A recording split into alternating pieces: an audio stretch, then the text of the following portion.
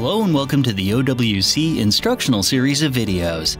In this installment, we'll show you how to install the original SSD module from a MacBook Pro with Retina display into the OWC Envoy Pro external enclosure.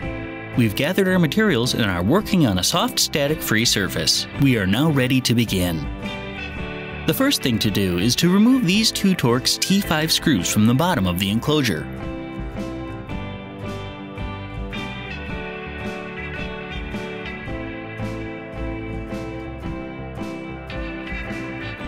You should then be able to slide the bottom half over, separating it from the top half, which you can set aside.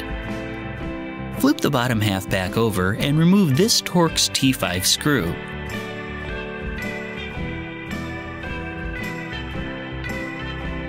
Once that's removed, we can insert the SSD module. The notch in the SSD module lines up with the pin in the Envoy's connector. Align the two and slide them together. You can then anchor the SSD module in place with a small Torx T5 screw.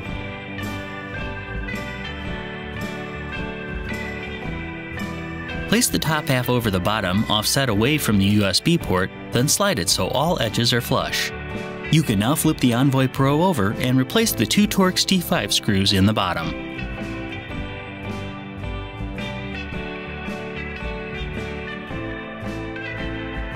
Finally, peel the paper backing off the rubber foot to expose the adhesive and then press the foot into place.